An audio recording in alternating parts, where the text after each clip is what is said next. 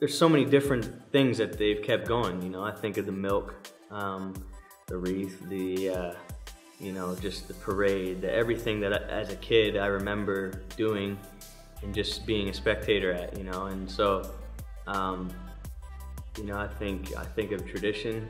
I think of, you know, since 1911, the history there, my family history there, and how we've been trying to win it as a family since 1969, and it's been, you know, we've been dominant as a family since '69, but there's one position that counts there, so I would definitely have to have a long cry if we were able to win that, just because I would probably feel all of our heartbreaks hit me at once.